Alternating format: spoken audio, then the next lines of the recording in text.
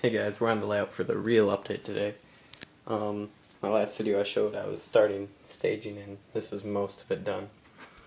Comes around here against the wall and I have one more piece which will bring it out to here.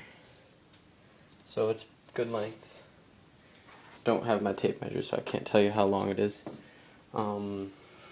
This has space for 2 tracks, so I can bring 2 trains on, or as many as I can fit.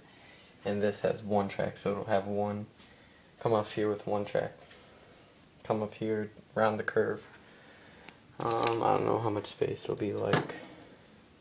It'll be decently tight. Hit a switch, and then go into 2, all the way up here.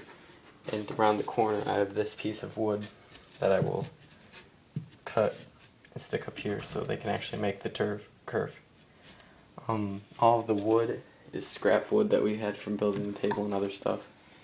And in order to get the wood up there without damaging the wall, these are just command-on refill strips, sticky still.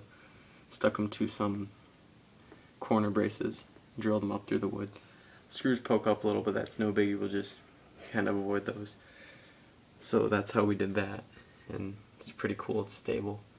And now it'll just come down when we need to remove the layout. No other updates with the real layout though. So that's it. Tomorrow I'll put the last section on and this, and I'll get some track down. I'll show you guys that. So that's it for now. See you guys later.